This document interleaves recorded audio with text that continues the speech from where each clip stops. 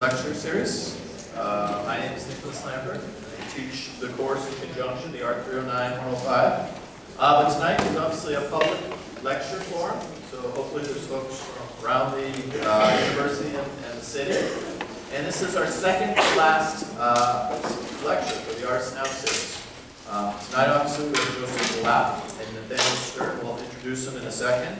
But our last visiting artist is May 2nd. Beth Lipton will be presenting. So you have one of these outdated schedules, one of these handouts. You'd probably noticed that Joseph already presented on March 7th. It was a great time. We were coming back. He was so good we brought him back. And Hank Willis Thomas is not next week, which is somewhat a huge bummer, disappointment. But supposedly he's coming back in the fall, right? And folks in this class I've presented work on Hank Willis Thomas. So those of you, you should come back next fall. This is all the more reason. So without further ado, I'm going to introduce Nathaniel Stern, who will introduce our guest. Nathaniel Stern, our famous artist from South Africa. Really can't do what we do. Twice.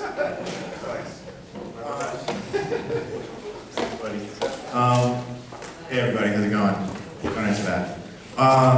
It is an absolute pleasure for me to introduce Joseph Delappe, a professor at the University of Nevada, Reno, and the head of their digital media program. He's been working with new media since 1983, and although I personally was too young to appreciate it back then, I've been a huge fan of his work for over a decade and following him since I was a graduate student. His work, spans sculpture, networked art, prints and drawings, performance, game art, kinetic installation, and more. It's been featured all across the United States, Australia, the UK, Germany, China, Spain, Belgium. He's given talks at places like the Museum of Modern Art in New York, been featured on CNN, NPR, CBC, and the New York Times, on the Rachel Maddow Show, in Art in America, and more. The last thing I'd like to say is that the past day and a half that I've spent with Joseph has been an absolute pleasure and really, really wonderful. Watching him interact with students and faculty here has shown me that he is not only an extremely generous thinker, but also a generous teacher. And that makes me like him and his work that much more. So please join me in welcoming Joseph Delappe.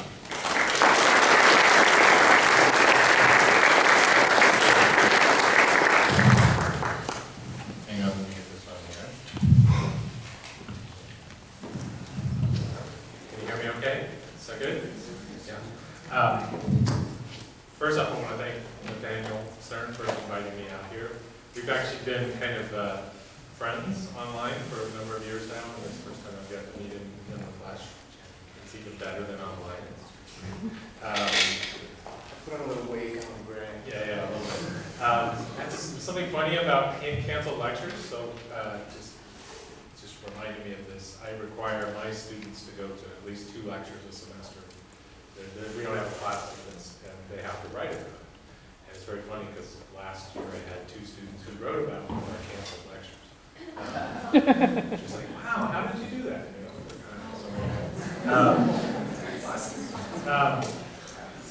Anyway, it's really great to be here. My first time in Milwaukee, and this is very impressive. Seeing the student work in the show upstairs, right in this building, and visiting with grad students today. It was a real pleasure. Great to see the quality work going on. I'm going to give you a truncated history of some work, really starting in the mid-90s, kind of up to the present day, and I'll try to go through some of the earlier work in a bit quicker time frame to give some time for the newer stuff, questions. If you have questions along the way, please feel free to speak up. Title of my talk is Protest, Memory, and Reenactment, and it'll make sense as things go. But I'll start somewhere that really kind of led me to where I am today. This is work from 1997. In running computer labs and teaching in computer labs, you go through equipment and you start having these piles of dead mice. At the time, you used to go through mice a lot faster than you do today.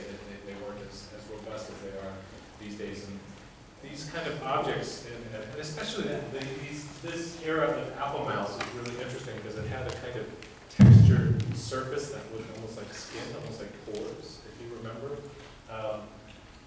So I started actually reconfiguring desktop computer mice. So these are actually physical models, not digital Photoshop pieces. The vagina mouse, pretty straightforward, connected with this wonderful joystick, which didn't need any alteration to be found.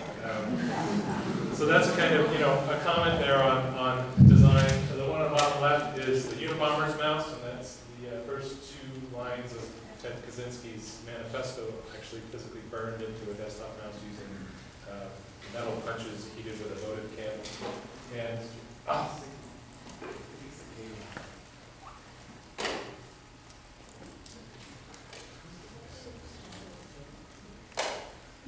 two computers that doesn't work. There it is. Oh, Yeah. yeah, where's that?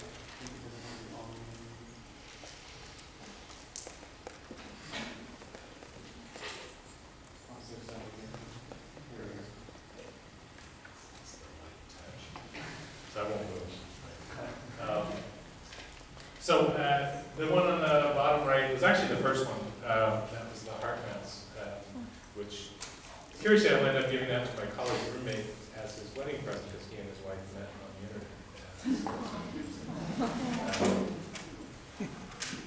internet. Other objects around this series. I'm from the San Francisco Bay Area, went to San Jose State University, and I'm often in the Bay Area visiting family. There's these amazing surplus stores from Silicon Valley. One in particular called Weird Stuff Warehouse. It's a gigantic Home Depot-sized warehouse full of leftovers from the industry and from cubicle culture. And so I would buy literally boxes full of dead computer pieces and take them back to my studio, and joysticks, the one on the bottom right are Genesis game controllers. But probably most significant piece to come out of this series of working with a desktop computer mice was this one. This is my artist mouse from 1998. And this was essentially a kind of reverse engineering of an Apple desktop mouse. And inspired by actually a cartoon that someone had put in the computer laboratory when I was in grad school, and it just sort of always stuck with me. And it basically had a little drawing of a 2x4 and a pencil equals computer mouse, right? So it's like if you imagine a pencil through a piece of wood, that's like drawing with a mouse, right? And so it just kind of stuck with me, and I thought, let's try this. So I made this artist mouse, and it was like, well, what am I going to do with it? And this was a functional mouse. It was still working, and so I actually started using this. And about this time, I had just gotten curious about computer games and started playing them just for fun.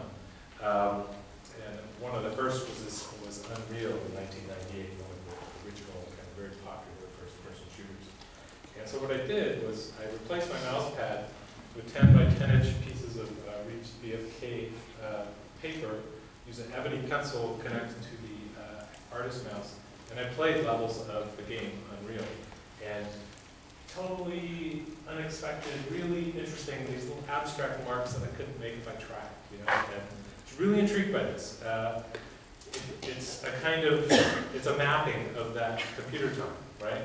And you could literally, the fact that you could literally trace these backwards and go back through the game really intrigued me. And also the notion of kind of taking the digital and bringing it back into analog, and a sort of kind of mixed reality sensibility. These are some other pieces that were made. There's a number that I'm not showing here, but the top ones are roughly 30 by 30 inches, and each of these represents approximately 1 month of all of my computer time, and rotating this paper as I went. And so this is like, again, this is kind of like a calendar. It's, again, this sort of mapping of experience, virtual experience. And this is doing everything from grading paper, surfing the internet, playing games, writing memos. I wrote a paper for CAA. It's like, this is just my life for 3 months of computer time. The one on the bottom right there's a number of those that I did, but this one was done when I was department chair of the University of Nevada, Reno, on my desk as department chair. And you can see it's very rhythmic and kind of boring and all the same lines around, because that's the life of a chair. But that was a bit larger. Now, while engaging in these games and making these drawings, this was the first step into using games for art, right?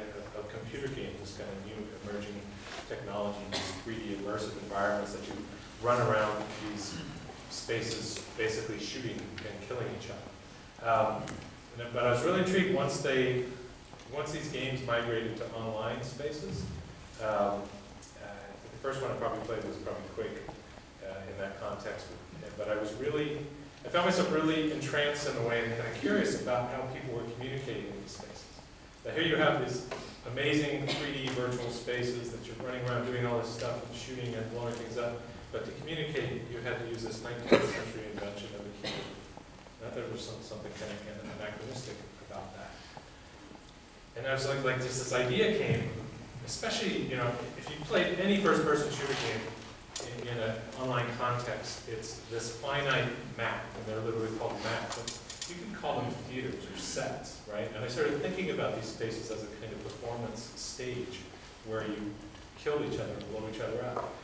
And I basically kind of like, what do artists do when they're confronted with kind of new spaces? They do things, they go in directions that are not prescribed, right? And I started thinking of these spaces as a new type of public space. And why not, as an artist, instead of going in and participating in this prescribed mayhem, why not do something else? So I came up with this idea for an experiment where I went into Star Trek Elite Force Voyager online game as Allen Ginsberg, and rather than play the game, I typed word for word his beat poem, Howl. And it took about 6 hours, and my modus operandi was like I would not participate. Basically, where I landed, I would keep typing, and I was just killing over and over again, and then I'd be reincarnated, start typing and get killed, and this was really strange, and it was something that I had no idea whether it was interesting, whether this was, I was making really cool art, or this was just kind of a stupid idea. It just was something that I just went with it. And it really was this foundational piece, like the artist maps, that ended up leading to all kinds of other things. I've done a number of these kind of text-based performances in games. I'm going to show you some of the highlights as we go here. 2 years later, in 2003, I had this idea to kind of up my game, if you will. And I thought, well, why not, instead of just a solo performer in a computer game space, how about a performance ensemble, like a group, like a theater troupe in a way. So I invited 5 of my digital media students to join me with an experiment to essentially reenact an entire episode from the TV show Friends inside of Quake 3 Arena.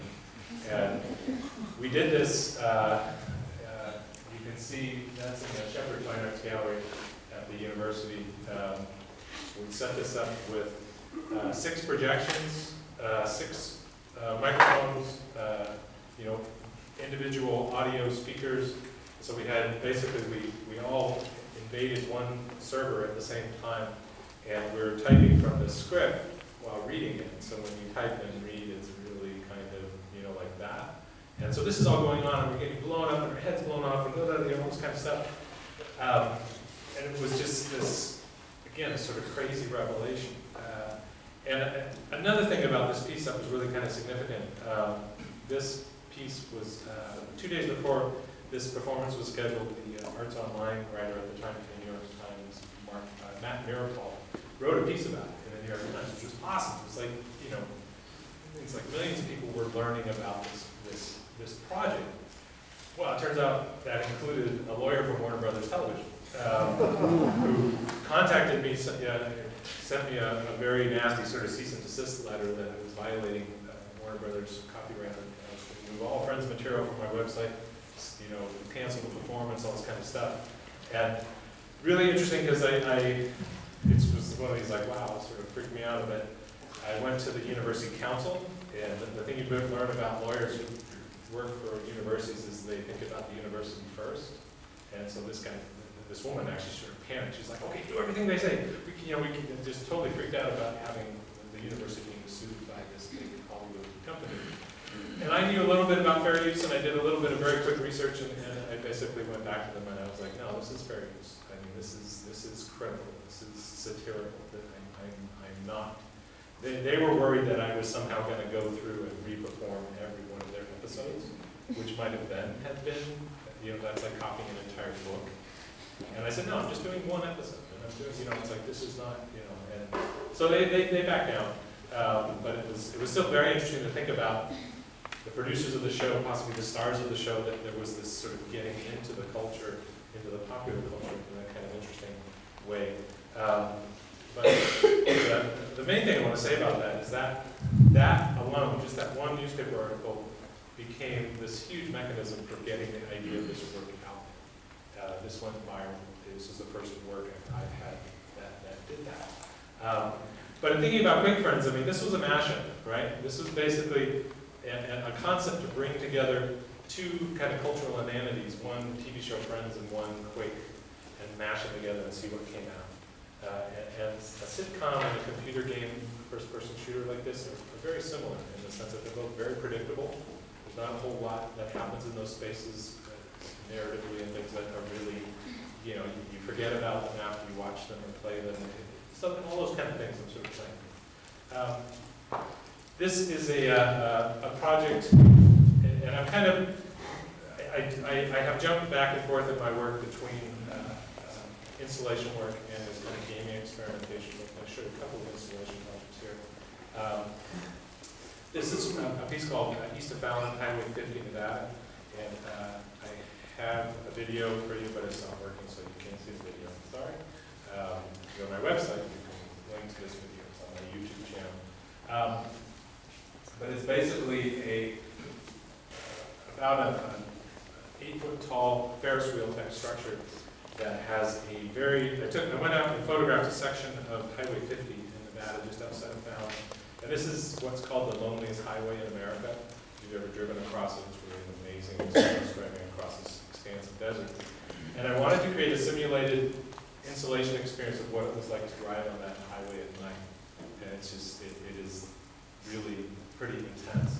So this, on the surface of the inside of the Ferris wheel, is a very carefully modeled reproduction of this road and the desert going off on the sides. And then I had this set up with a video, a live camera with flashlight bulbs for headlights pointed at the road.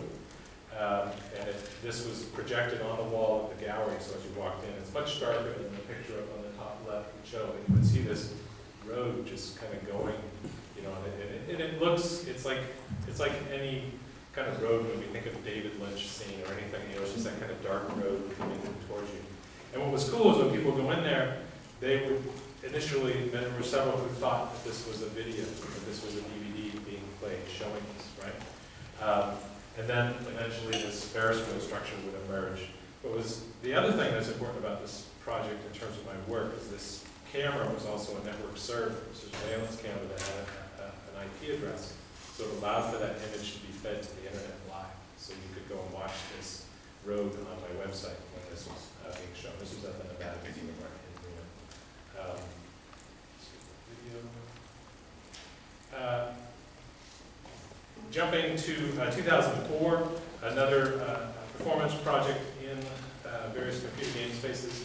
This was a piece called The Great Debates, and essentially the idea here was to reenact each of the 3 presidential debates between George Bush and John Kerry in different game spaces. First one on the top left was a reenactment in Battlefield Vietnam. It was a controversial kind of fight between the various service or lack thereof between John Kerry and George Bush at the time. The second one was then in Jedi Knight Outcast, the Star Wars game, and this is kind of all saber rattling, and that debate was on a town hall style, so I actually had 3 computers set up, and there was a questioner, and it was really crazy. Had Jedi Masters like punishing me for doing all this stuff in the game, and kind of weird stuff happened. But by far the most interesting was on the bottom right. This is my first performance inside a massively multiplayer online role-playing game, The Sims Online. And this was wild. You know, as I said before, when I do these performances, I would not break from character. Like, people would be attacking me, like, how are you doing, code, you know, or just kind of trying to communicate with me. I just would keep typing. You know, it just was like being almost like a mine on the street. But in this one, so I would go back and forth from being John Kerry and George Bush, depending on the text. And I downloaded the transcript from the various debates from the New York Times the day after the debate. So this is within about 2 days of each debate, doing these performances. And they took about 8 hours each to do the entire debate. The Sims one was crazy. I found myself going in these spaces and I'd be typing and someone would come up and say, hey, it's fine that you're doing that, but would you mind contributing to my land? And so if you're on someone's property, they want you to like play the piano or lift weights or mow the lawn so that they get points. So I started doing these activities, like here's George Bush in the hot tub with the ladies. And people started, and actually, no joke, both John Kerry and George Bush separately got asked to perform weddings, which they did. This was something else, so this was kind of stuck in my head. From there, and again, this sort of going back and forth between my practice in terms of doing gaming-oriented projects and then doing more sort of physical installation projects. This was a project that was in the works for 2 years, from 2004 to 2006.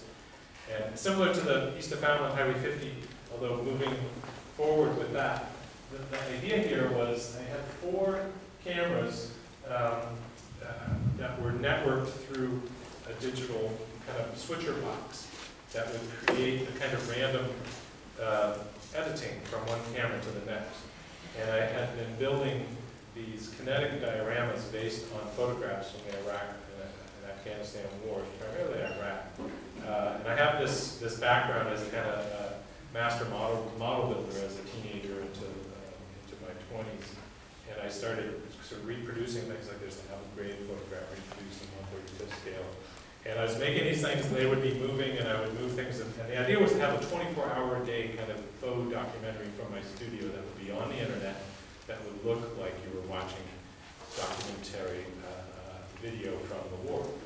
So I'm working on this piece and had a devastating flood in my studio on New Year's Eve 2005. Down with my family in San Francisco, and there was this freak storm. And long story short, but my entire studio filled up like a swimming pool. And I lost all the work, my computer, slides, everything just vanished. Only thing I had with me was my laptop, which became very important. But this was like literally like wiping the slate clean. And this will seem a little disjointed as I jump here, but prior to this, I don't know if you guys are familiar with this, but in January 2004,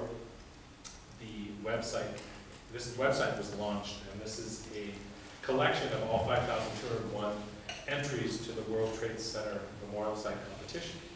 The winner of the competition is there. You can go see this now, actually, in New York. And I remember when this came out. This was about 9 months into the invasion of Iraq, and things were definitely not going well and not going as they were promised, and there's definitely opposed to the invasion before it ever happened. And I remember when this came out, and I just thought to myself, wow, you know, I started thinking, what's going to be our next memorial in Washington to our soldiers who are dying in an unnecessary war? And then I started speculating, why that there'll never be a memorial to the civilians in Iraq who are dying in ever greater numbers than were killed on 9/11. And such things, and these ideas were kind of percolating. And so there were some concepts that were developed around this, but I was still involved in that installation that was destroyed and fled. But once that got destroyed, it's like, okay, I kind of dived into this work. But that notion of like, what's a memorial? How do we remember wars? How do we remember those who have died? And you know, just a couple of examples. You know, Maya Lin's amazing Vietnam Veterans Memorial in Washington D.C., which is really controversial when it was proposed, and but it's fascinating because it's literally a scar in the landscape, and you know, it doesn't glorify, as you know, the Iwo Jima tends to. This is a memorial to World War I soldiers in Toronto, to our glorious dead, it says on there, which is kind of odd. But also started thinking about, well, how do you protest? How, as an artist living in the United States, you know, in the last decade, in the midst of 2 wars, you know, incredible conflicts going on, I was really politicized by, in particular, the invasion of Iraq, but 9/11. You know, it really kind of shifted. It was a big shift mentally, I think, and seeing how we reacted to that as a country was really depressing and upsetting. And I felt myself activated politically. So one of the ideas I had when thinking about the WTC memorial site coincides roughly 2003. This new computer game was released by the Defense Department called the America's Army game. And this is a computer game that is freely downloadable. It has been one of the top 3 most popular freely downloadable games worldwide. And I remember when this game came out, reading about it, I was like, wow, there's something as an artist that needs to be done in this game. But it was such a serious game that it just sort of sat. But then this idea came, and again, from that WTC memorial site.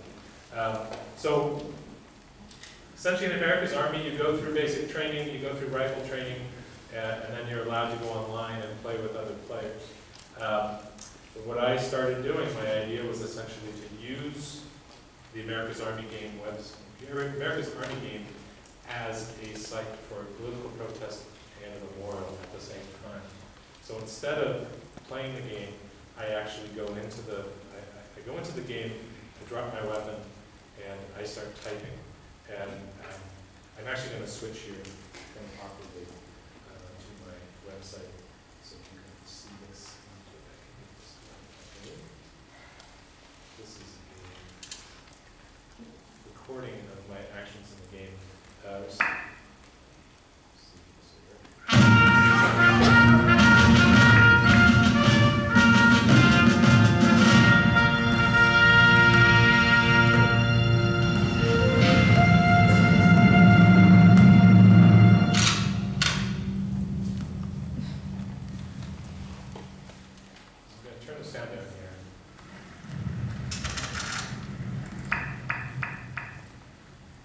So you get into the game, and you'll see me turn, and that's my kind of teammates. I drop my weapon, and I tend to move over to just pick a kind of location as a sort of point of view. And you'll see on the top left, that's me typing. And instead of playing the game, I'm typing in the names, age, service branch, and date of death of real soldiers who died in Iraq. It's a roll.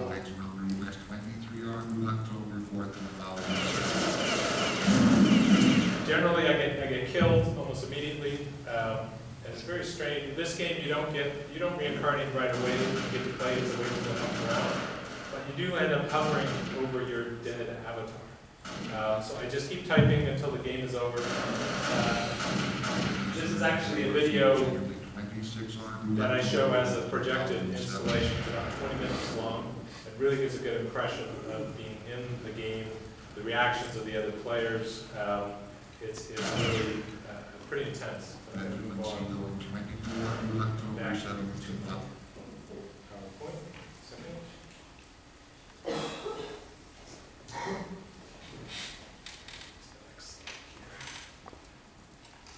So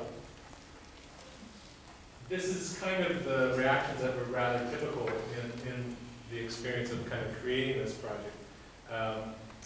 And it was pretty intense. And again, I would never react. I would just let them keep going. Here's somebody saying, "Dead, please, this is not the forum to do this." Someone else saying, "I don't give a shit. Man, will all the fucking hackers go play ping pong or something?" I mean, this kind of thing was very difficult. The only time that I actually responded to anyone in the game was when someone would just say, oh, it's just a bot. You know, and a bot is an automated player, like, and you could set up something like that to do that. And they would say, it's just a bot. And I would just like, no, I'm not a bot. And I would just then keep going. Just so they would know that there was a person doing this durational, very careful typing of these 4,000, it's 4,500 something in the end. My ultimate goal was to get kicked out of the server, right? And that meant that essentially all 7 of 8 of the players noticed what I was doing. And my intention with this is to sort of get inside their brain, but with a couple of things. One, that when you type these things in, you notice that it then disappears. So it's like, if you think of it almost as an analog to Maya-Lin's, you know, the names carved in marble, or on the World Trade Center site, if you've seen that, you know, they get cut into the metal, sort of laser cut. You know, it's very similar, but it's in this sort of virtual context, and it's there and then it's forgotten. I think there's a nice metaphor there in terms of how poorly we have kind of even remembered our own soldiers who have died. But you know, a couple things with this. You know, when I was 18 and coming out of high school, my goal all my life was to join the military. I had no sense of what else to do with my life, and I was always very, very interested in going that direction. To the point of having a recruiter come to my house, and the next stage was to go to Presidio in San Francisco, take the test, where they're going to decide where they're going to put me. And I had one of those life-changing experiences. The recruiter came to my house as a Vietnam veteran. This was 1981. And he saw something in me, or I don't know what it was, but basically, unbelievably, this recruiter actually talked me out of joining the military. He said, you know, this is not for everyone.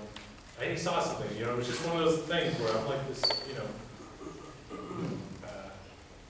18-year-old, right? And, you know, you have sort of half a brain at that point, particularly when you're a guy. You know, it's like you're going along in life like this, and someone does something, and you go like that, you know. And in typing these names into that space, it's like I was hoping that I was doing the same thing. Maybe there was some young person who was just playing this game feverishly, and then maybe they got really upset, but then maybe after they finished that game, they were still thinking about it, right? These kind of games don't encourage you to think. And particularly a game like this that is essentially presenting such a fallacious depiction of warfare, right? I mean, it's a cartoon, you know? There are people getting blown up and really dying. And by bringing those names into this space, it's like closing a loop. In the same way that you can think about this game having been instrumental in recruiting people to join the military, some of those people are coming home dead. So it's like, you know, it's like kind of like playing with people's heads in terms of thinking about this as a game. What was further interesting about this was not a project that I publicized, that I really liked it. I was uncomfortable with this being like an art project. There was some sort of a hybrid. But it started getting out that people started writing about it. And what became really an important part of this project, there was a piece on Salon.com and Wired.com, and the stories were really great, it was really cool. But then reading the comments, they just had pages and pages of comments, and mostly very negative. And people just like, someone should go break this guy's legs, it's unpatriotic, you don't love this guy, you lead all this kind of thing. And I started using that as a forum for dialogue, right? So actually going into these spaces and communicating directly with these people who were trashing my efforts. And it became really interesting because I was able, at least at several points, to be able to kind of talk someone to a point where they at least understood where I was coming from. But one of the most interesting things that constantly people would say in reply to what I was doing was, and you would see it in the game or outside of it, this is a game, this is a game, this is a game. I come here to escape.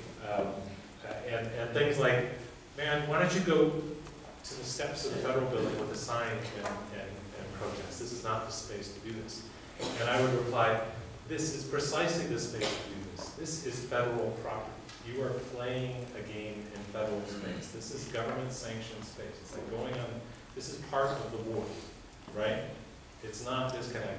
And so it was, that, was really kind of very intense experience in terms of kind of actually communicating with others while I was in the process of creating the work, having this kind of dialogue, this kind of debate. So I want to show a couple of projects that were related to this. In 2008, I was fortunate to be awarded a commissioned residency at IBM in New York City. And while I was there, I met some amazing artists, including Steve Lambert and one of the members of the Yes Men. And they were working on this project, which is this fake New York Times. How many of you guys have heard about this project?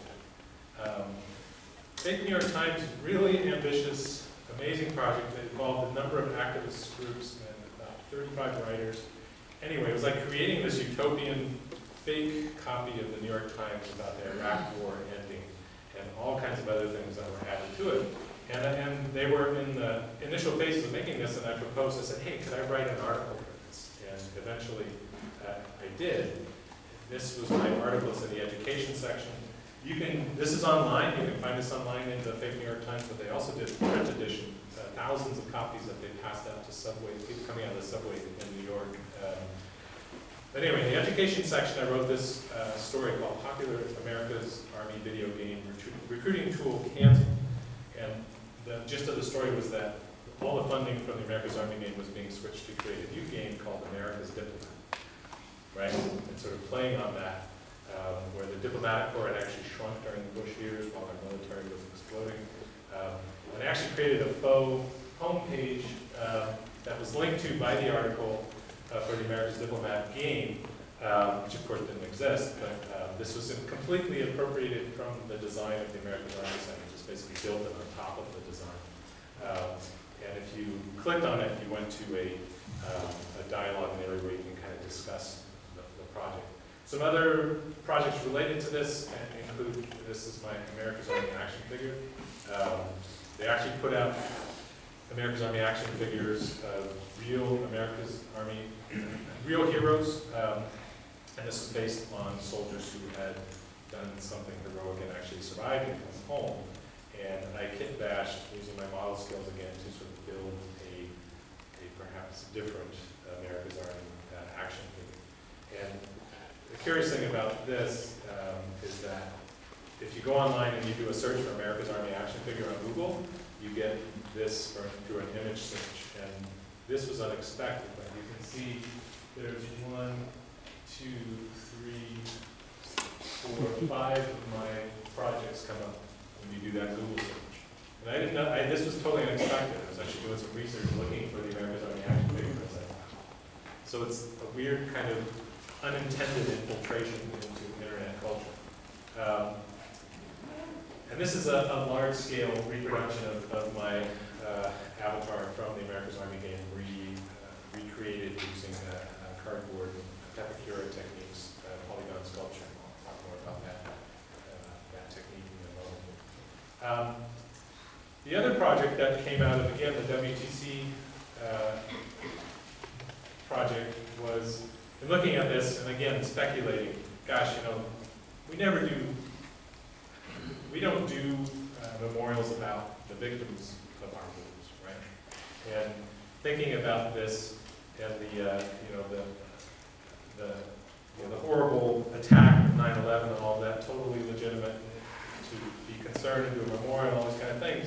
But at the same time, as I started thinking in my mind, there were many thousands of civilians in Iraq who were dying when this was published. And I had the initial idea was in a way to sort of do what the New York Times project did, was to do a kind of switcheroo. Right? I could have taken the code of this and actually recreated this as a site to remember civilian casualties in Iraq. But I abandoned that very quickly.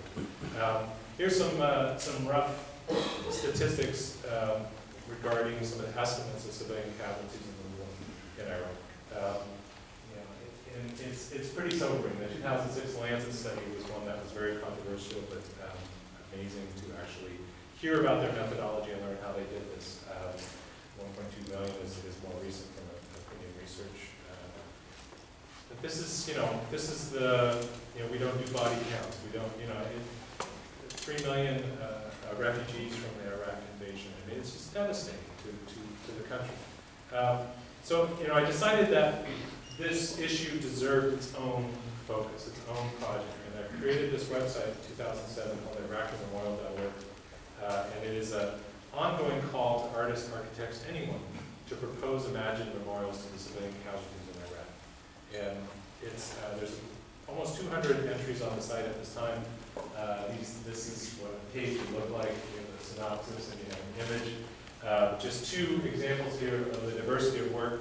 This is by Rashid Salim. He's an Iraqi refugee who lives in the United Kingdom. He's proposing a series of kite workshops from bridges in Baghdad. And the one on the right, Matt Kenny, an amazing artist. This is a project he actually created called Notepads. And this is really cool work where he actually manufactured yellow pads, right? But the lines are microtext that you can't see with the naked eye. They're names of the civilian casualties. If you use a magnifying glass, you can see them. But the coolest part is he surreptitiously had these manufactured yellow pads put into the office supplies of the Congress, so that you have congressmen writing and taking notes, and then when those notes would get put into their files and then go into the National Archives. So this is really, really interesting intervention. Amazing artist, look him up. Does really cool work. The project has become a traveling exhibition. I had 2 jurors' reviews. There's no winner to this competition because, of course, a monument of this sort will never be built. Part of the concept. But I had 2 jurors' reviews, and the jurors were invited to pick out their top 10 favorite proposals. For the exhibition, I invited those artists who were selected by our 2 slates of juries to recreate the proposals as the same exact size as the proposal boards that were submitted for the World Trade Center site. This is the first exhibition at the Shepherd Fine Arts Gallery. 56 of the proposals, including videos, etc. This traveled to the Elizabeth Foundation for the Arts in New York. This opened on September 9th last year, 2 days before the unveiling of the 9/11 memorial. So it's a really interesting kind of resonance there. It has since then traveled to Works San Jose, and I'm hoping to keep this traveling over the next few years, particularly with the 10th anniversary of the start of the war coming next March. But that's just a project. This is like artist / curator / activist, you know, kind of putting this work out there. The website has tended to get about 30,000 hits a month. Really, you know, it's nice that it has gotten out there. I was recently invited to Baghdad, actually, which may happen this summer, may happen next fall, but my goal is to actually get this exhibition shown in Baghdad someday. Shifting gears here a little bit, reenactment. So one of the things that happened when I'm doing the American Zombie Project, in one of these discussions with somebody, and I don't remember if it was on YouTube or as part of one of those comment sections after an article, but there was some guy who said, "Dude, you got a Gandhi complex." And I was like, what? Like, that's an insult, you know? I should be so lucky. And that just was one of those things that kind of stuck with me. And so that became a sort of ideation point for a pretty significant work. So, you know, and one of the things with the America's Army Project in particular, people are constantly questioning that arena, the computer game, as a venue for protest. And so I started reading about the history of protest, like curious about the lineage. And when you start researching protest, all roads lead to Gandhi. Right? I mean, he was a formative, I would say he was like probably the most brilliant conceptual artist in the last century. His ideas and his, like, he really created a lot of the modes that we still see very active in terms of protest and nonviolence and all these kind of things. And I had some ideas some time before about doing a performance that would involve a kind of walk across computer game spaces instead of playing or talking, just walking, right? And so this kind of came together. And reading about the Salt March, Gandhi Salt March, it just all made sense. And so this is the project I proposed to IBM, and which I created primarily during my residency. I created a Gandhi avatar in Second Life, M. Gandhi Chakrabarti, and then created a treadmill as a game control. So this is a self-powered treadmill. It doesn't involve a motor. You actually have to push this to get it to go. This is a normal walk fit treadmill I got for $163 on eBay. And I built this desk, this kind of round desk, and set this up where my steps became Gandhi's steps. And so I did this on the anniversary dates of the actual march. And I believe that was March 12th to April something. I'm forgetting the dates at this point. But I marched on the exact dates, and I took a rest day when he and his followers rested. There were 3 rest days, but it was basically 24 days of walking approximately 10 miles per day on the treadmill. In Ivy, people would be able to come and visit and watch me do this. And this was a revelation. Let me switch over to see if I can find.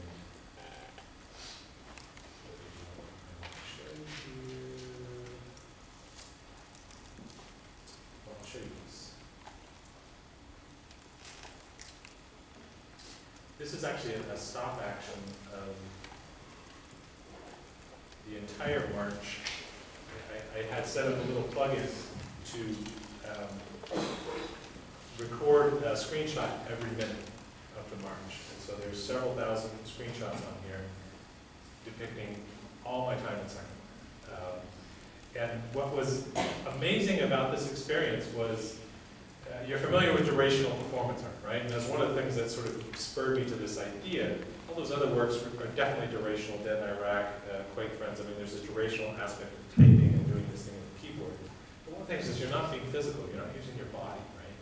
And these durational performances in the history of New York City, people like Linda Montano, there was these time-based, like putting the body in contest with the work, right? You could fail because your body, your physical being was central. So I went into this with this kind of conceptual idea of doing this march, and what was really kind of curious that I didn't fully expect was that I became completely absorbed in the experience, to the point where I would be walking along with Gandhi, and he'd be walking on the top of a mountain and fall off, and I would practically fall off the keyboard, the treadmill, right?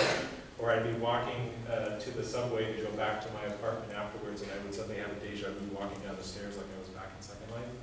Or I would see people on the street, and I would literally be like seeing someone and thinking that I could click on them and get information. I mean, it was just like, I was like so absorbed in this experience, emotional. Like the conceptual, intellectual part and the ideas to do this performance became subsumed by this experience. This was incredible. And people were universally happy to see me because everybody loves Gandhi, right? And, which had a connection to the America's Army game and the Iraqi Memorial Project, which were both very kind of deep, heavy about death. Particularly America's Army, with so many people just really angry at me. It was really nice to be wanted and to have people kind of being friendly to me. So I would basically, you've been in Second Life, you put up this little mini map, and I would navigate towards the little green dots, which were other residents. And I would stop and introduce myself, and I would offer a gift of my walking stick and say, would you like to join me? My human is making me walk. We are reenacting Gandhi's self-march, walking 240 miles. He's on a treadmill making me go, etc. And people were astounded. They were just like, what? And so they would walk with me a bit. There were some people who walked with me for several days. I made all kinds of friends. But it was really interesting too, like literally being the one avatar, the one person in this entire Second Life universe out of usually between 30 and 70,000 people on there at a time, who was actually using my body, to actually walk, to make my avatar go. The other thing that's really curious about this is Second Life is not designed for walking, right? It's you teleport or you fly. That's how you transport. So it was oddly contiguous to kind of like walking in most spaces in the United States. Right? It's not made for walking. So it's very similar in the sense that you would have to really kind of explore to navigate your way around. But I also ended up seeing more of Second Life than probably most people ever do, and parts of it that you probably don't usually want to see. But the experience is meeting folks and meeting other avatars. This one on the top left was someone who was at a dragon apprentice class. And on the top right is another project by an artist, a character artist. This was Gone Gitmo. It's a simulation of what it was like to be a prisoner at Guantanamo Bay. Bottom left is a guy Furby. You guys know what Furbies are? He was a Furby and he saw me and he changed into Nixon giving the Chucker speech, right? So he's, you know, it was just magical. Top left is a group of people walking with me. This is the Princeton University website. Top right, I just walked into a Star Trek class, which if you think about it, is kind of like nerd squared, you know. So and hanging with the homies down on the left, these two on the right were two avatars from India who heard about the project and started walking with me. And this is the final day of the march. Number of people who had walked with me, and final steps were literally the last mile after I got to the end of this spit of land on a particular island, and it was quite magical. But this is one of these experiences that like changed me. I mean, my work, and this wasn't, I wasn't protesting anything, but it was about protest. It was about exploring, like, what does it mean to put your body in a committed position to something that is actually, I wasn't even going anywhere, right? I'm standing still using this exercise machine. You know, this really, there was all kinds of things going on with this, but the unexpected outcome was this incredible connection to this avatar. And so when it was over, I was really sad. But it was like I had to let him go. But at the same time, I couldn't. And there was an exhibition as part of the residency at IB at the end of the residency and to show documentation of this experience. And so I started strategizing about how to make work that would somehow express the magnitude of this experience that I had just gone through. So I worked with some open source software that was actually developed by another resident at IB, a program called Hoggle, to extract the Gandhi data by avatar from Second Life. And then worked with a wonderful program called Epicura Designer, which is a shareware program that's available on the internet, to start thinking about creating this gigantic papercraft sculpture of Gandhi. And Epicura is usually used, hobbyists, there's like amazing stuff online of people creating figures and models of airplanes and all kinds of things, lots of anime figures, lots of game figures getting remade in these like small scale inkjet print, beautiful. It's basically like a poor man's rapid prototype using paper, right? But I wanted to do something big, so I basically kind of invented a process using an overhead projector and transparencies to scale it up using cardboard. And here I am kind of creating this piece in 6 weeks of intense physical labor, building and inventing a process for getting this to create this gigantic cardboard Gandhi avatar. And the result was really amazing. 17 feet tall. I made the decision to create him as tall as Michelangelo's David, which I thought was appropriate for Gandhi. But entirely made from less than $200 worth of materials, right? And I think Gandhi would have appreciated cardboard, recycled material, hot glue, you know, and kind of found carpet tubings to put inside the legs and all this kind of stuff. And it was just this incredible thing. And I had finished this project and was going to head back home to Reno after this 6-month residency. And I got contacted by curators of an amazing exhibition in China, the Guangzhou Training. The title of the show was called Farewell to Post-Colonialism. And they wanted to show Gandhi. And I was like, man, that's awesome. I built him in pieces. He's actually going to be shipped. And they were like, no, we don't want to ship. We want you to build another one. And so I'm like, you know, crap, you know. But I did it. I was like, okay, we're going to go with it. And I went to Guangzhou for 3 weeks, and I worked with a crew of museum workers and student volunteers. And we built another one out of local materials, locally. And he has a slightly different character. This was in like one of the best rooms of this really crazy exhibition, 170 artists. And he just commanded the space, and that people loved him and took pictures with him. And a curator from Europe saw him and said, "I want you to build one in Belgium." And I was like, "You're crazy," you know, but I did it. So this one was built at the Art Academy in Mechelen, Belgium. It's part of a wonderful show called All That Is Solid Melts Into Air. This was curated by MUCA, the Museum of Contemporary Art in Antwerp, and he just commanded this space, really, really amazing. But But both of these became, well, the first one was like this solo building, kind of durational, physical, active building. These are more like these community things where it was like students were learning, I was working with faculty, meeting all these wonderful people. And he then got shipped in pieces, driven actually, to Isaiah in Belfast, Ireland. So this is in the atrium of the University of Ulster in Belfast, which I just love that Gandhi was going to Belfast, right? Considering the conflicts and the problems there. He was worse for wear and tear by the end of this. He had been up for 6 months in Belgium and a month here, and it was obvious he wasn't going to survive another rebuild. And so I asked him, in my absence, because I had to go home, to destroy him. But don't take any pictures, don't shoot any video, and be sure that all the cardboard was recycled. And what was really cool was there was one of the students who was helping out build the project. He was like, oh, hey, I'm involved in guerrilla gardening projects in Belfast. I'll make sure that the cardboard gets into our compost.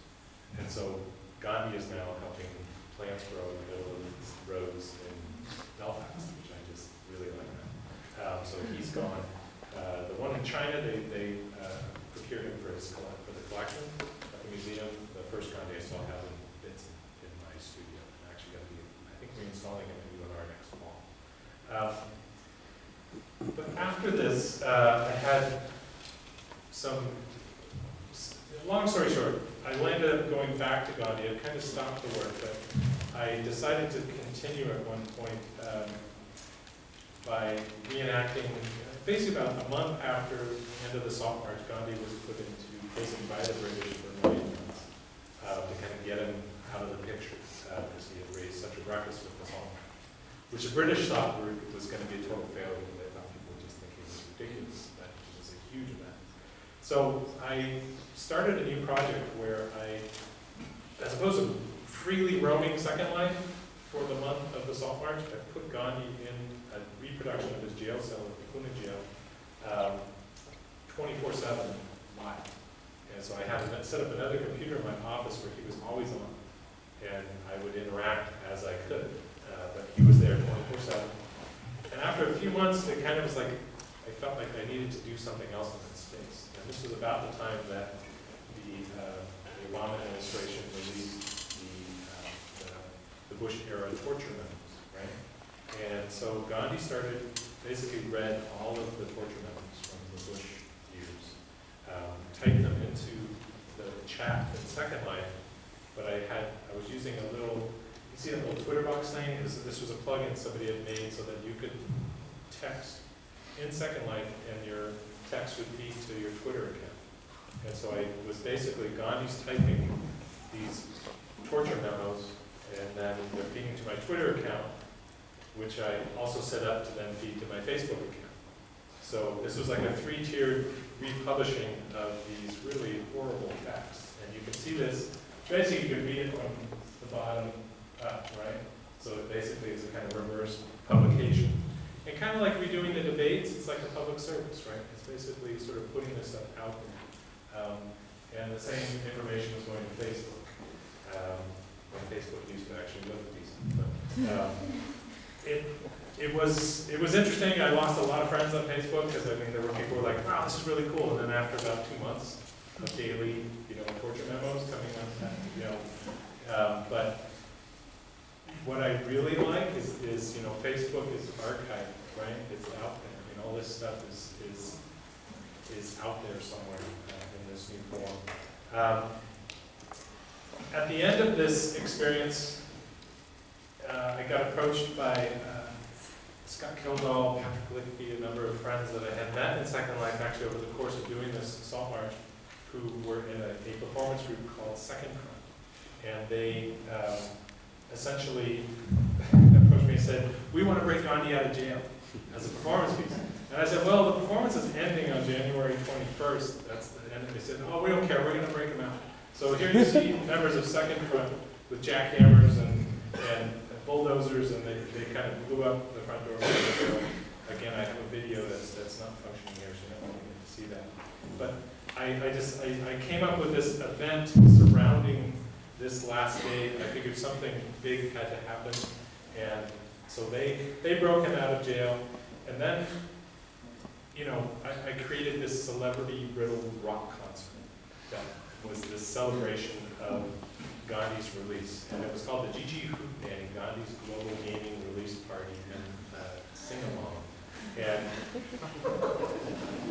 so basically invited people to come in Second Life as their favorite celebrity, right? And using the voice communication system that's now functional in Second Life to actually sing songs of freedom and protest. And I put a whole list of songs that we were going to do on my website, and people came. Yes. As everyone you can imagine. And I made the stage, like the compound that was his prison became the stage set.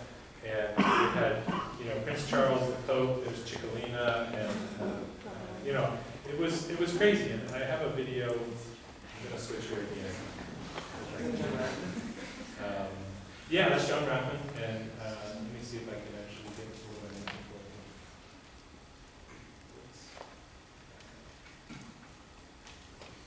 I don't know if that video is on this video, so give me 1 second. Ah, here it is. So we did all kinds of songs, and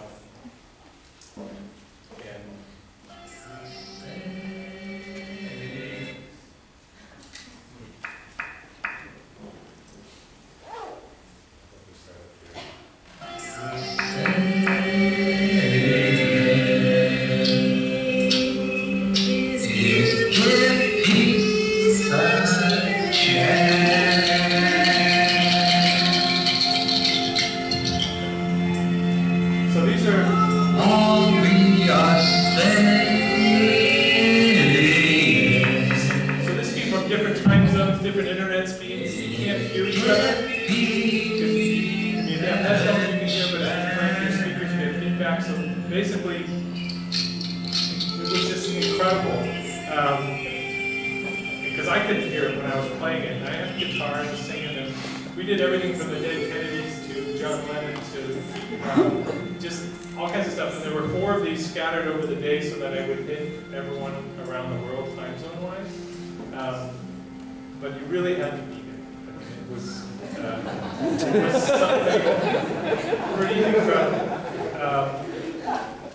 But I like that notion of moving from doing typed text communication to using voice, right? And that possibility of playing music live with all the different bandwidths and all that. I created this really curious sort of John Cage kind of, you know, sort of mixed moment. And it was a great way to end this 9-month, you know, 24-hour-a-day paying attention to this avatar. And Gandhi, after that, has basically been retired. From there, I've done a number of projects. This is one from 2010. In Nevada, we are the only state in the union where all federal offices, there is a choice for none of these candidates. And so I decided to create a candidate for Senate called None of These Candidates, so that when people voted for none of these candidates, they were voting for my avatar. Right? So this is None of These Candidates, McBain Avatar for U.S. Senate, and there's a website attached to this. We'll see if this will actually go to it, because it's actually kind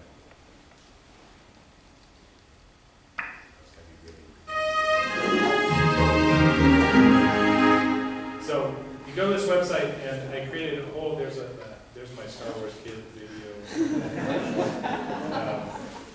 But there's all kinds of political stances and things, and some things that have actually come into play in terms of the work that I'm starting to do now. You can go look at this on your own.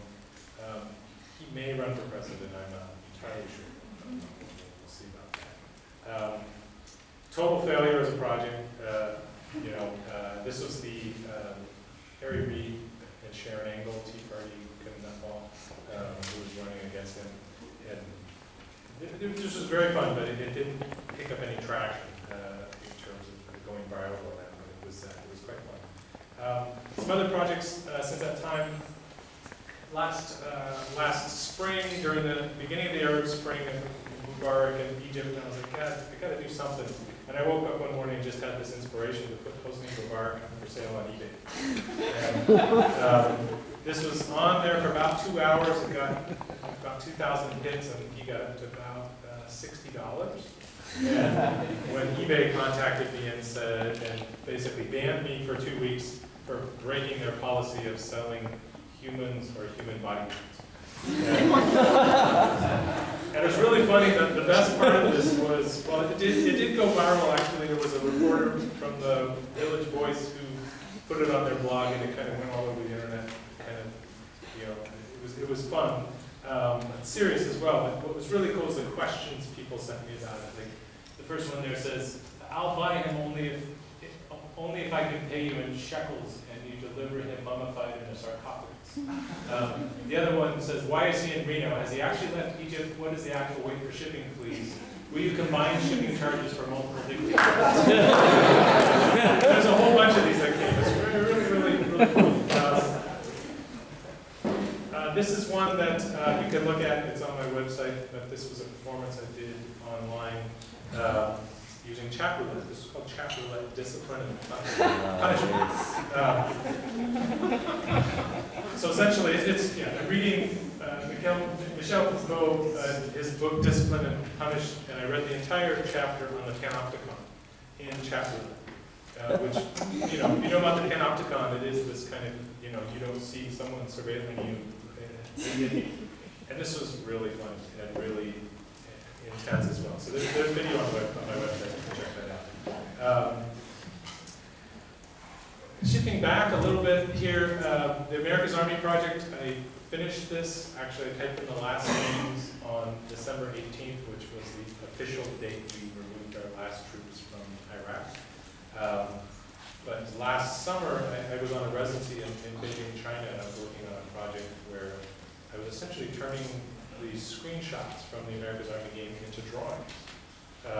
This is one of the first experiments. And the works that I created in China are actually, I separated the avatar from the background and reproduced them on, basically on 22 by 30 inch BFK paper in the center. And I'm looking at these as a kind of, again, that's sort of taking the digital back into the analog, because these land up having a weird sort of, you're not sure where these come from when you look at them. And I've also, I'm really interested in kind of the history of combat art, right, of artists who were attached to combat units, particularly in World War II. Some of the work by the German expressionists drawing their experiences in the trenches and that. And that these become this way of kind of reifying these images of nothing. These are basically, these fake bits of data of this game, and spend this time staring at them and drawing. And these were my first representational drawings, probably like 25 years. I had my undergraduate training was in graphic design and illustration. And curiously, I found this experience of going back to this process of careful observation and drawing to have this similar sort of contemplative durational aspect like the Gandhi March or like the typing. That there's really this kind of effort that goes into kind of making this kind of work. So this is something that I'm still working on. I'm really kind of now starting to turn towards perhaps drawing landscapes in these spaces in gaming environments. I mean, this is our new landscape, right? So it's like, why not turn these into these kind of these documents, these artworks that have a kind of slippage between reality and the virtual. This is the postcard from my exhibition in Beijing at the end of my residency. And these are a pair of further exploration of using Captura software. But there was a game that came out about 2 years ago now where you could play as a Taliban. I don't know if you remember, that was very controversial. And I bought that game and I extracted data. This is actually one of 2 Taliban hands that are like holding a pistol, and I reproduced them roughly about yay big each, and kind of put them in a different position where they're almost kind of supine, almost kind of prayerful. And using the same Captura techniques that I've started working with corrugated plastic, which is really interesting because it's a much stronger material, also comes in different colors, and I'm exploring some other possibilities. But this is the exhibition in Beijing. You can see the kind of scale of these hands. More recently, I put Bashar al-Assad, the president of Syria, on Craigslist, on about 75 different Craigslist listings around the world, looking for a job.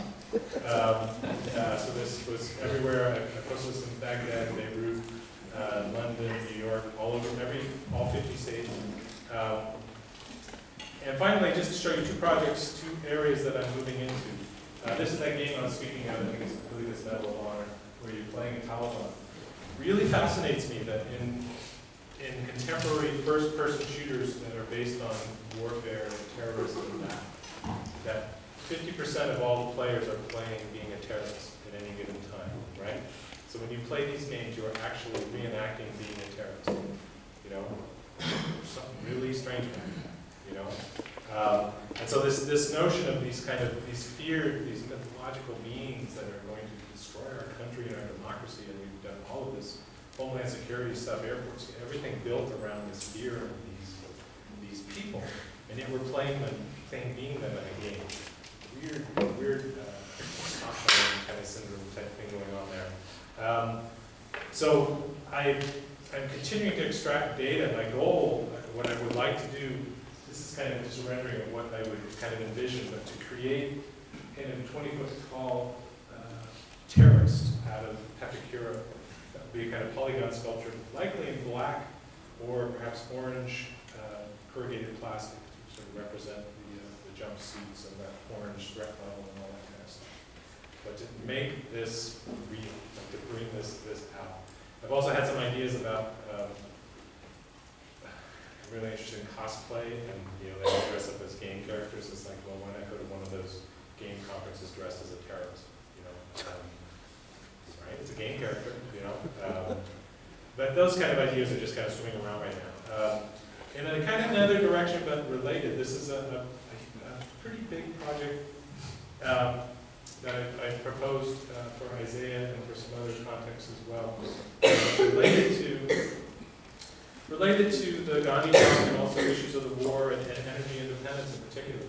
I read somewhere that the Union of Concerned Scientists has basically estimated that it would take a solar farm 100 miles by 100 miles square somewhere in the southwestern United States to produce enough power for the entire country, right? That sounds kind of reasonable to me. And what this project involves is essentially riding a bicycle in 4 southwestern states, Nevada, Arizona, New Mexico, and Utah, and doing 4 400-mile bike rides with GPS technology and taking a bike trailer that has a solar array and cameras, and basically will be like the artist mouse, right, but dragging a piece of surveyor's chalk. So I would literally be drawing this line, outlining what this space would be as I ride through the southwestern desert on roads. But also, what I want to do is a kind of, similar to the Gandhi March, where I'm on a treadmill making my avatar go, what I want to do is have an avatar using Blue Mars in Google Earth, to have an avatar that could be on a bicycle, so you could follow me on Google Earth as I use this project. And I think of this proposal, I think of this project as a demonstration and a demonstration, if that makes sense. It has political ramifications in terms of our independence from oil and dirty kinds of energy. And it goes in a bit of a different direction, but it's connected definitely as well to what I've been doing over the years. So we'll see if this comes to pass. Anyway, thank you very much.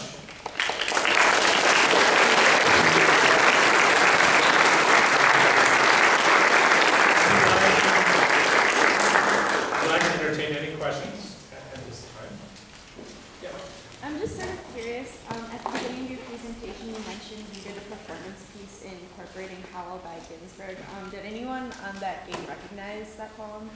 There were a couple people who were like, there were 1 or 2 people who were like, dude, poetry and killing, this is awesome. That kind of thing. Guys, look at this Ginsberg. I don't recall anyone kind of acknowledging it as such, but it was definitely, there was definitely a weird kind of adherence of that poem in that space. I mean, from my point of view, it's, it made sense. whether they got it. And you know, a lot of those earlier pieces, I was not so concerned that they'd be paying attention, because it was more so about just putting this in that space, and if somebody got it, they did. If not, I mean, most people are just focused on getting as many photos as they possibly can. So I mean but there's commentary in there as well, right? Because I mean that notion of putting this amazing work of literature, this poem, into this space is similar to putting the debate in that space. It's like, this is something you're not paying attention to, or this is something you're not doing.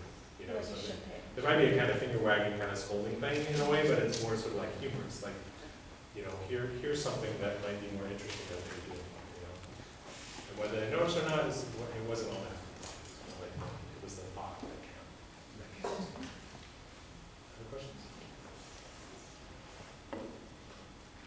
Yes, right there. One of the things I like about your work is the number of different kinds of audiences that each piece addresses. How do you negotiate the different audiences, let's say in a piece like Dead in Iraq, where you've got the players of the game who are one kind of audience, they're witnessing a performance, but they don't necessarily know, well, they think they're witnessing perhaps a different kind of performance than they are. And then you've got the future viewers of the video and who are looking at it perhaps as a document, but then someone else might look at it as a piece of video art and they have a different set of associations with that. So how do you work with all of those different kinds of audiences? I think that's what interests me about this kind of work that I've sort of fallen into, is that you know, a number of things, to go off of your question there. You know, when you show a piece in a gallery space, you might get, you know, several hundred to maybe 1,000 people who might actually experience the work one-on-one. And there's something very important about that, right? To actually go to a space with that effort and kind of focus. But that sense of being able to reach potentially thousands and millions of people through something going on the internet and kind of going viral, something really attractive and seductive about that. But those various audiences, I mean, that's something that's quite unexpected with a project like that. And the exchanges, the email exchanges that I would have with the mother of a killed soldier who totally supported what I was doing, to the brother of a killed soldier who objected to what I was doing. And we were eventually actually interviewed and having kind of a discussion on NPR debate in a way. This was really intense, and that one led to a whole other audience kind of getting that.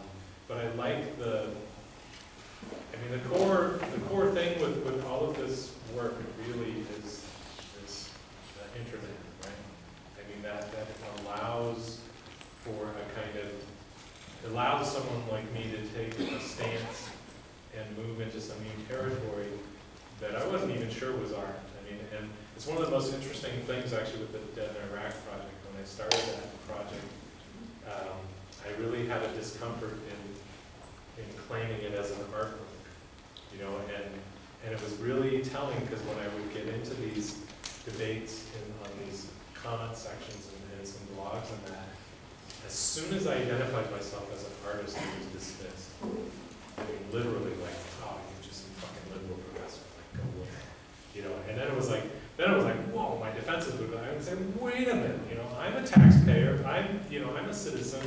I'm helping to pay for this as you are. I have something to say about this, whether it's an art project or not. You know, that's, you know, so it kind of pushed me to kind of invest in myself as an artist, and as it being an artwork, and as it being completely legitimate, but also being a form of protest. So, you know, in some ways I'm adjusting myself as an artist while I'm kind of, you know, encouraging them to rethink their role as an audience member, as a citizen, as a potential recruit, you know, all these kind of things. But I've had really amazing and intense experiences with that work that related to audience. I mean, this video was shown at a really interesting part of a conference at UC Santa Cruz in an exhibition called Intervene, Interrupt. And it was all artists kind of doing this kind of interventionist practice. And the gallery people contacted me during the exhibition, and they said, you know, we have a student who was watching your piece, and they ran from the gallery crying, and they followed the guy, and they found him kind of in the courtyard outside. He was weeping into his hands, and they were like, "Are you okay?" And he was like, and he was just like totally shaken. He says, "Man," he says, "I play those games all the time, and I have never connected to any sort of reality of what's going on in the world, and I will never play it again." You know, that kind of thing. That's like what I'm saying. Whoa, like the work is reaching, you know, and you know, so it's something that I think is kind of fascinating, and you know, Nathan and I were actually talking about this earlier today. Is one of the things when you live in somewhere like Reno, or probably even to a certain extent somewhere like Milwaukee, or you know, you're outside of these kind of art centers. I found myself in some ways migrating to the internet because it's just like the venue I had. You know, this was where I could use my voice, my intellect, my concepts, and kind of get my work out in a way that the art world is not particularly interested in art politics anyway. You know, that just is like doing it on my own terms, which was something very, very rewarding. And I've kind of sort of kept to that path in a way since then. I hope that answers your question. Yes. Yeah. You mentioned you were so enamored with Gandhi, you walked when he walked, you wrestled when he wrestled. You didn't fast like he did you? Oh my God, I hate it so much. I was like, and reading about Gandhi, like, I mean, there's a lot of misinformation out there, but it's pretty amazing what he would do. And a few things related to that. Like I forgot to mention, I actually lost 8 pounds. But I literally, my life surrounded that project when I was doing it. And I would sleep, I would get up, I would eat, I would walk, I would come home, I would eat mostly pasta, go to sleep next day, go in, you know, nothing else in my life mattered doing that. And it was completely absorbing in quite a fascinating way. So I mean, you know, it's a hybrid, and you know, I think if I had fasted, I probably would have really fallen off. So it was this kind of weird hybrid experience, but there was other. What's that? Did your avatar eat? People would give him food though. People would actually give him, like there were people who would give him an apple, or you know, so he had a whole bunch of gifts by the end of it. I just forgot what I was going to say. I'll remember if it was related to your question. But it was fascinating, and part of my interest in that project as well was exploring what it means to develop an avatar. Like the thing about Second Life that they use in their avatars is like do anything. So people are, you know, all kinds of things in there. But there's something really, to me, it was like, okay, if you could be all these things, why can't you be this? Why can't I, as a middle-aged white guy, be gone? I mean, there's something, you know, from when I was in grad school, it was in the 80s, and identity politics and, you know, feminist theory and all those kind of things was sort of swimming in that. To do what I was doing, I would have been shocked. You know, it was like me playing this person, you know. But that was part of what made it a little bit edgy and kind of interesting as well. So I didn't. But you still gained a lot of insight of Gandhi. Did you feel like you said like you started to see people and you would see bubbles instead of talking to people? And you didn't I know you didn't become Gandhi, but in retrospect, do you think you learned you almost like walked in his footsteps pretty much? Well, when I say that it changed me, I'm really serious. Like I'm much more relaxed since that experience. I don't get upset as easily as I used to. I mean, there was something, and I really felt. I mean, I've never done that kind of thing, like people walking across, you know, doing a walk across the United States, or those kind of like marches for this and all for that. I really felt like I accomplished it. When I finished that 240th mile, there was something fulfilling in that experience. But a curious thing that happened. This is really fun. So in the midst of doing all of this, Philip Glass, his opera, the Satyagraha, was being reproduced at the Metropolitan theater. And this was all in all the newspapers and all that. And literally the day after I finished the march, they had a series of 4 marches from different points in New York City going to Union Square as a Gandhi march, like a peace march. And I was like, oh, I gotta go do this. And what was really interesting is I'm actually a very shy person, and kind of in person in Second Life as Gandhi. I'd be like, hey, how you doing? Like, like this like total interaction. And so I was like, okay, I'm gonna do this. And so I went. There was a group meeting by the Whole Foods in the Lower East Side. That was the start of this one leg of it. And I remember walking down, I'm like, I didn't talk to anyone. I was like totally just like doing this sort of thing. And then I started walking along and started talking with people, Philip Glass waved from his window and stuff. And it wasn't until about halfway through the march I actually started talking to some of the other people. And it was interesting because it was part of the ideation process about the giant Gandhi was the puppeteers who were doing the Salt Satyagraha, who also ended up doing the horse, the war horse play, if any of you have seen that. They were these English guys walking along and started talking about what I had just finished. And they were it's like, and their puppets were these giant paper mache figures that were part of the play. And that was part of the ideation process, which is kind of interesting. Other questions? Yes. I noticed that your works that exist outside of the digital realm are taken from the digital realm, and I guess as such, I'm curious a little bit about your ideation process and sketching or planning out projects, how you approach that. If it's more writing and research, or actually, you mentioned that you hadn't physically drawn for 20 years, so I don't know if you do a lot of sketching. And I don't do a lot of sketching. My ideas are, I don't know, I'm constantly thinking. I'm a road cyclist, so I do a lot of my best thinking when I'm out riding and get in that sort of contemplative sort of state. But a number of things about the ideation process. This was I was talking with one of you grad students about Alan Raft yesterday. He's a very interesting Bay Area artist that I met when I was a student. We remained friends. But I interviewed him for a graduate class, and one of the smartest things he ever told me, which really stuck with me, was like I asked him, I said, well, what artists are you interested in? What are you looking at? And he said, he says, I don't read art magazines. I said, you read art magazines, you make work that looks like art magazine art. And he says, I read popular mechanics, I read popular science, I read, it's like, and I think there's something really genuinely interesting to really absorb yourself in the culture, like look at things other than art things for ideas and for inspiration. And part of that also, like if you've ever read the wonderful book, Alan Caprow's Essays, My Art and Life, I'm screwing up the title here, but one of the things he talks about is art that is truly experimental. You generally don't know that it's art when you're doing it because it is experimental, right? I mean, if it looks like something you've seen before, or if it's, and that like that Howl thing was just like something like, I was like, this is really stupid, but I gotta do this, right? And then it lands up being something interesting.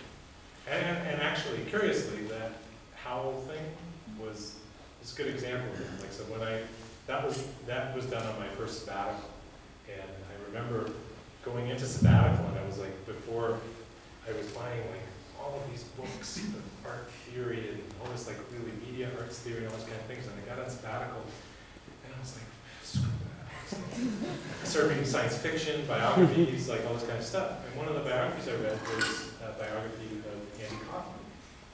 And if you remember Andy Kaufman, one of his, I think he's a performance artist, not a comedian, but one of his famous performances was a verbatim reading of The Great Gatsby, where he would basically sit on stage and read the entire thing, like in a university setting. That kind of thing, it just was like, brilliant. And the other big inspiration as far as like those reenactments was Monty Python, the sketch they do with the women, something or other guild that reenacts Pearl Harbor, you know what I'm talking about? And it's just basically old ladies in a mud field bashing each other, that stuff inspired me. And I love bad science fiction. I love, that kind of, I get my ideas and more so from these kind of things. And living in a place like Reno, it's really twisted, and the casinos are, when I moved to Reno, it was like, walking into a casino was like, my God, this is like every depiction of virtual reality I've ever seen. So I mean, you start looking, Reno, it's hard to identify, it's hard to really kind of pin this down, but Reno is one of these places where you really feel like people don't belong, just in terms of the physical environment. It's this harsh desert environment that we're forcing it, like Las Vegas, to allow us to live there. And so it feels kind of pretend. So all this stuff infects my thinking. I do write. I have an idea book, but it's very, very short little bits. I can do this idea, and then one thing will lead to another. I have lately actually just finished writing. I'm not a scholar like Nathan, but there's a book chapter I wrote for a book. I can't remember the name of the book, but it is called The Gandhi Complex, and it's all about that one. There's a more recent one called Playing Politics, for a book on the Shinema that's coming out this year. And I have written about the Iraqi Memorial Project as well. But it's really, get your head out of art, and sometimes those ideas will manifest themselves in my hands. So So you showed an image of playing a terrorist, and that image, I guess I identified the terrorist as a Middle Eastern person. Would you, if you were to go to a conference, would you dress up, or, I don't know, like how would you portray that you're a Middle Eastern person, or like how would you relate that? Do you think it's wrong that our initial idea of a terrorist is someone that is of Middle Eastern descent, and are you trying to comment on the fact that, you might be stopped if someone I think it's complicated. I mean, it's more so about kind of examining our sort of comfortable play in terms of kind of inhabiting these characters, and that idea of like doing that at a kind of Comic-Con conference or something where if you looked at the images of people doing cosplay, they're wonderful, they're wonderfully ridiculous, but it's all the characters you want to be in a community. And it's just one of these ideas of like a performance. I'll probably get arrested. It intrigues me. It's like it is that kind of intervention in this sort of comfortable space of play and escapism, but those spaces have an adherence to everything else. There is some effect on us by playing being a terrorist in these game spaces. I'm not sure exactly what I'm implying that is, but there is a weird kind of slippage, when you do that. So I'm more so, all of my work, I think what I'm interested in doing is encouraging the thought, encouraging, kind of a movement from looking at things in a very sort of particular way to a different way. Like, what if you look at it from over here instead? So I don't know if that answers your question, but that's one of those. It's also something typical, and probably like most artists, when you're most uncomfortable talking about ideas because they're not quite solidified yet. And that was one of those things with the American Army Project. Even when I was doing that at first, I wasn't quite sure about it, and that dialogue with others became really instrumental in kind of figuring it out for myself. So that answers your question, but I think that's an area that who knows whether I'll do that or not, but I'm intrigued. Other questions?